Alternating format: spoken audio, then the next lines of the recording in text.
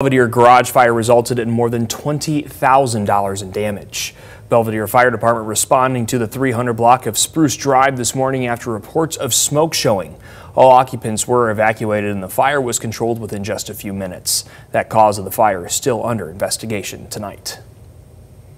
Well, new at 5, students at Constance Lane Elementary School got the chance to play 60 today with the Chicago Bears Mini Monsters crew. The students got to participate in drills similar to those in the pros. You can look there having a lot of fun. It was a beautiful afternoon for the kids to get out and enjoy the sunshine after a long school year. The camp even included a visit from former Bear Ray McElroy. Constance Lane Assistant Principal Diane Brogan says it's a fun day for students, but they also get a chance to learn while being active. Our kids work hard, our staff works hard. We just wanted to be able to experience some happiness, some joy. So it's just been really nice to see everybody having a good time and enjoying themselves out here. A fun time for sure, and this is just one of many camps the Bears Mini Monsters team has been to in the Rockford area. Well, still ahead on